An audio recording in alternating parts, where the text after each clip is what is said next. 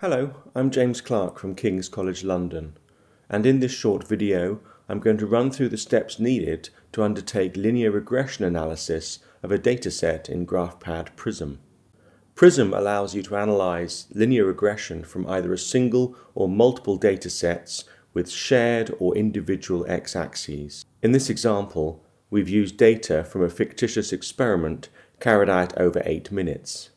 We have collected data from two groups, data 1 and data 2, and collected 3 replicates for each time point. You will note that at several time points that we only have 2 replicates. This is because we failed to capture data at that point for one of our replicates. This is okay, as Prism will take this into account when we decide how to do our linear regression.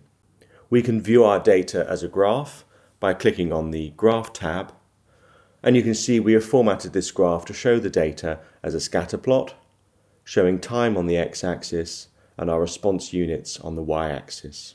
You can see from these data that there is a rough correlation between response and time in both data sets, but it appears that data 1 has a lower reaction to data 2. So what we want to do is perform a linear regression analysis on both data sets, compare the slopes of the lines against 0 to confirm that there is a relationship, and then compare the slopes of the 2 lines together to confirm that 1 and 2 are different in their actions. In order to undertake linear regression analysis of our data, we will need to use the linear regression analysis tool. You can access this tool from the menu bar on the analysis pane. The first icon is linear regression, and the second icon is nonlinear regression. The third icon is for interpolating data from a standard curve. Since we hypothesize that our data is related in a linear fashion, we want to click on the linear regression line. As in all statistical tests in GraphPad Prism, the first window that will appear is your parameters window. There is only one page of options for linear regression, and these are shown on the screen now. If we wanted to interpolate unknowns from a standard curve, we can do so using the first option. However, we do not wish to do this. However, we do want to compare whether the slopes and intercepts are significantly different from each other, so we click on this option. This is similar to running an ANCOVA analysis of your data. There are a few options for graphing, the first of which is whether we want to show the 95 or 90% confidence intervals alongside the best fit line. For the purposes of this demonstration, we will select this and we will choose our 99% confidence bands. It will plot these as a dotted and shaded area behind the linear regression line. If we wish to force our data to go through an X or Y value, we can do so in the constrain section. These data, however, do not need this constraint. The fifth option is a very interesting option. During the regression analysis, the software can calculate each Y value as an individual point, or only consider the mean Y values of your data set.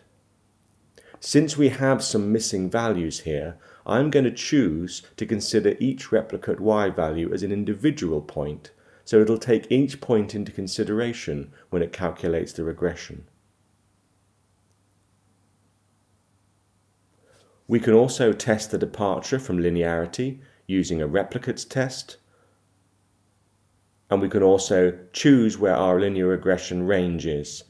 Since our dataset runs from 1 to 8 minutes in both groups, I'm going to leave this on auto, and it'll automatically fill the regression line across our dataset.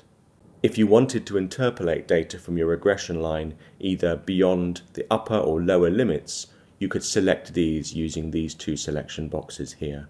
Whilst there is a More Choices button down the bottom, if you click on this, Prism will tell you that there are no more choices for linear regression, and should you wish to have more options, you should choose a non-linear regression.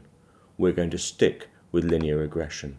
A useful function of Prism is if you're carrying out multiple tests on multiple occasions and you want to use the same parameters for each test, you can click on the Make these choices as default for future regressions, and Prism will remember these as your default settings. This doesn't mean you can't change them, but it just means that this window will be set up the same way each time. I'm going to leave this selected. Once you've made sure your selections are correct, you can click on OK. You will see immediately on your graph window that Prism has automatically overlaid a linear regression line on both our datasets, and it has plotted a dotted line representing the 99% confidence intervals that we selected in the dialog box. From this dataset, you can see that the gradients of the lines appear to be different, and the lines do not appear to intercept. However, this doesn't tell us very much statistically about these lines, although it is visually appealing. In order to see the results of your linear regression, you need to click into the Results tab under Linear Regression. The Linear Regression Results tab is divided into two pages. The first are the tabular results of the linear regressions for each of our datasets, as shown here in column A and B as data 1 and data 2. And the second pane asks the question whether the lines are different using the ANCOVA analysis. So we can briefly examine the regression of each of our lines, data 1 and data 2, by scrolling down the list of data on the screen. For most people, the R-squared value is important. It shows the goodness of fit. And you can see here our R-squared value is 0.92 and 0.96, and this shows a fairly good correlation. Below that, we can see the F value for the test that tests whether the slope is significantly non-zero. It also shows the p-value of this slope, and in both cases here, Prism is telling us that our lines are significantly non-zero. In other words, we have some kind of relationship between our x and our y data. Below there we can see the equation of our line, and you can copy and paste this onto your graph should you wish to show this. Underneath, it just reinforces the data sets that we have entered, including the number of missing values. So we've now determined that these lines have a relationship. There is a fairly good goodness of fit, but we do not know whether group 1 and group 2 are different from each other. To understand this, we can click on the second tab. What is nice about Prism is it gives you a commentary. It actually tells you what you want to know. And you can see here that it's asked the question, are the slopes equal? It gives you the F value and the P value, and then underneath it says if the overall slopes were identical, there is less than a 0.01% chance of randomly choosing data points with slopes this different. You can conclude that the differences between the slopes are extremely significant. It's nice that Prism tells you this in plain English. It's quite often that statistical programs give you a p-value and an f-value and a whole load of other information, but don't actually tell you what their data mean. So we can conclude from this regression analysis of our data here that our slopes are significantly non-zero, in other words they have a slope, and that data A and data B are different from each other.